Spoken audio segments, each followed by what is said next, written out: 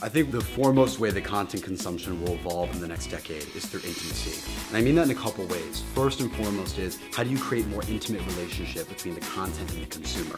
Whether it's accessing the consumer through new devices that they don't have to pull out of their pocket, instead maybe on their head or maybe in the environment around them. I think secondly about intimacy and tailoring content that's more amenable to the crowd. Not everyone likes the same version of comedy. Not everyone likes the same version of music. How do you have more niche versions of that?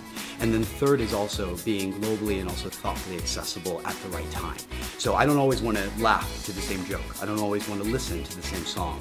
How do you ensure that you tailor something to the nuanced lifestyle differences around the world?